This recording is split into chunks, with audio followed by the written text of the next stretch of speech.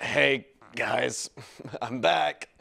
There was a small explosion in the server room, but I'm okay. Moving on to our best gameplay award of 2015.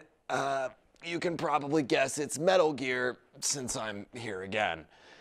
The game stays true to the stealth focus of its predecessors, but if there's one thing the Phantom Pain knows,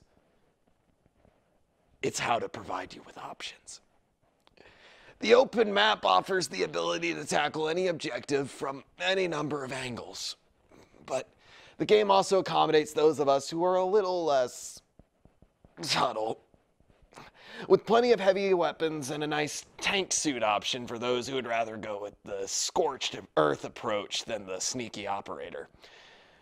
Now, if you'll excuse me, I need to dress this wound. Oh, God. Oh, that hurts. All right, let's go.